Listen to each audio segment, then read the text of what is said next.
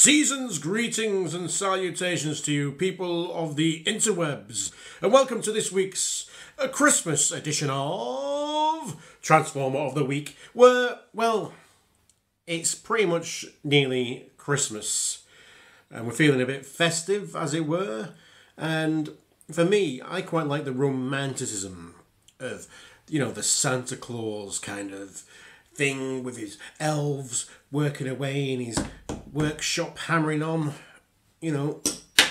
little wooden objects to make these Christmas toys. Christmas toys, when you think about this imagery of Santa Claus and stuff, are far away from what toys are nowadays. We're looking at all these like wooden trains and things like that. And so as a big Transformers fan, I'm a Transformers robot fan, that's an image that is so far away from what even I had as a child. So you didn't really get these weird wooden objects. Especially not in Transformers. But then there's this guy. This is a wooden Transfigure. That's what he's called. Wooden Transfigures. Made from Toys of Wood, Oxford. It's a multifunctional wooden toys exclusively on Amazon, if that's where you want to buy it. So this is the weird, odd thing. It's a wooden transformer. It is a transformer made of wood.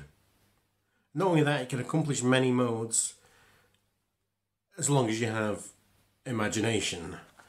So I quite like this how there's no mention of Hasbro or anything in this. So I guess it's third party. But then they've gone, it's inspired by Transformers the movie characters. Optimus Prime, Jazz, Bumblebee, Starscream, Megatron, and Devastator. So take it that's all the different flavours you can get it in. And you have this. So this is, apparently that's Jazz. Or inspired by Jazz.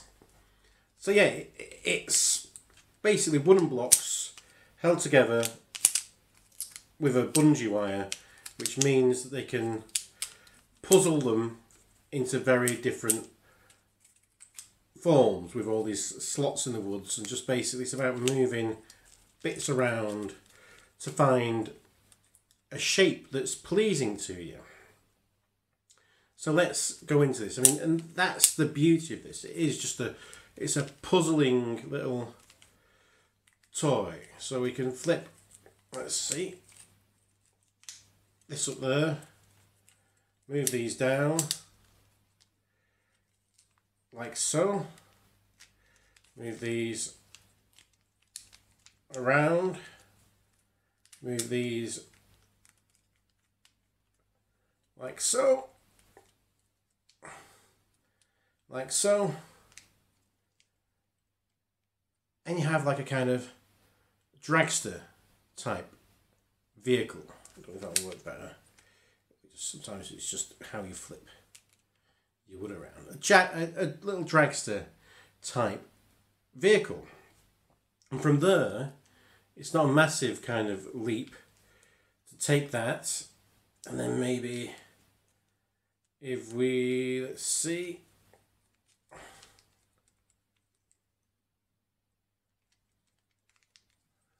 leave that there, move these down, move these kind of around like so, move these to there, and all of a sudden that becomes some kind of like cannon placement, a cannon thing. And it's easy enough just to then just move everything, puzzle everything back.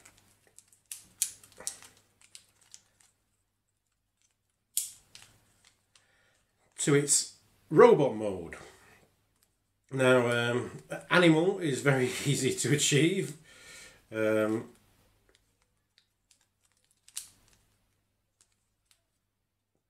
yeah, some kind of animal. if you don't want really something more, if you want something more reptilian, you could see.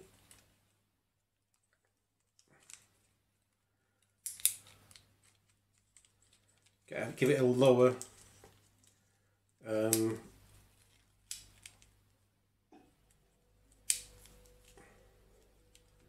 body stance.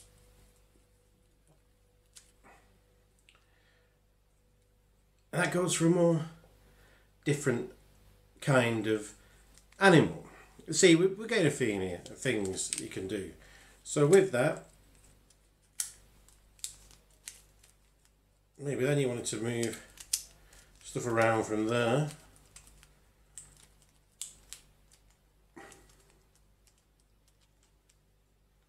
Let's take a look what we're doing.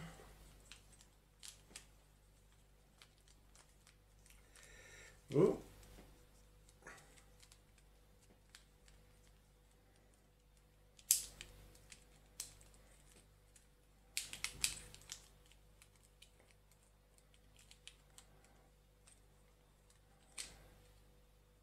Exactly sure what's going on.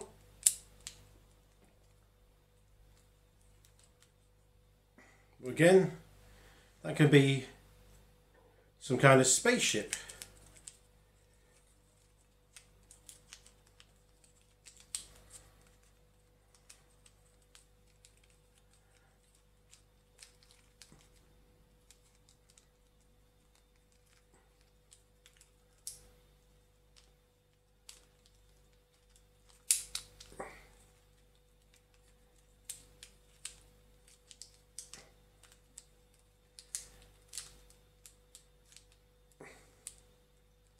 Some different kind of vehicle again.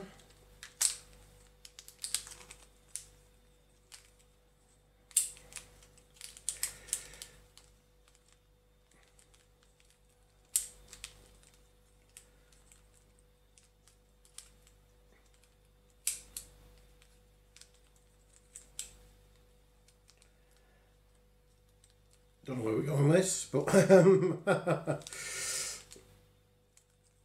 it's puzzles, it's forming shapes, it's using imagination. It's a lot of fun. It could be a challenge to see who could form the most amount of modes with this, the strangest kind of modes with this. I have no idea what that is. Some kind of alien head. Right. You kind of get my point.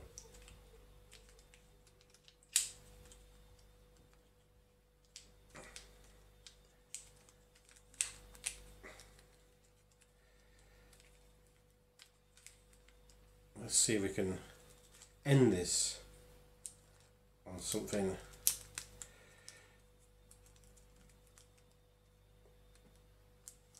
spectacular. It's kind of weird how these blocks form, and you do kind of tend to end up making very similar four-wheel vehicles.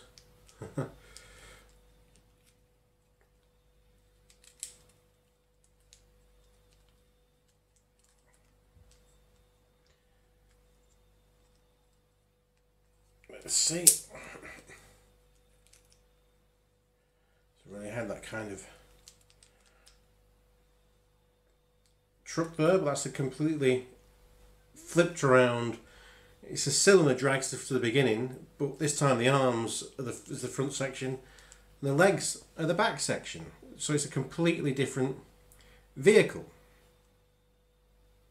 but it's the same type of vehicle. And I think it's just a great way of just